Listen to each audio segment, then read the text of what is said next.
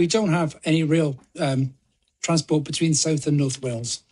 Perhaps Mr Davies could explain to us, as the Secretary of State for Wales, why HS2 is considered an England and Wales project, even though not a single centimetre of that track will be built here. As far as HS2 is concerned, it is going to improve the journey times down to London from North Wales.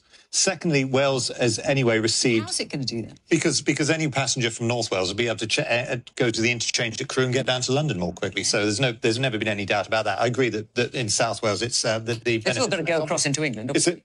Well, yes, of course, but I mean that is the nature of rail travel. I mean, we benefited hugely from the electrification. I want to get back to roads in a minute. So basically, the answer to your question is we are in any case spending hundreds of millions of pounds on rail infrastructure in Wales. Because his question was that Scotland, because of something on the Barnett consequentials, which we won't get into, but Scotland is going to get money for HS2 and Wales is not. Yeah. Well, actually, the overall budget for transport going up in England does mean that Wales gets more. But let's go back to the original question, because I still not from HS2, we don't. The question was...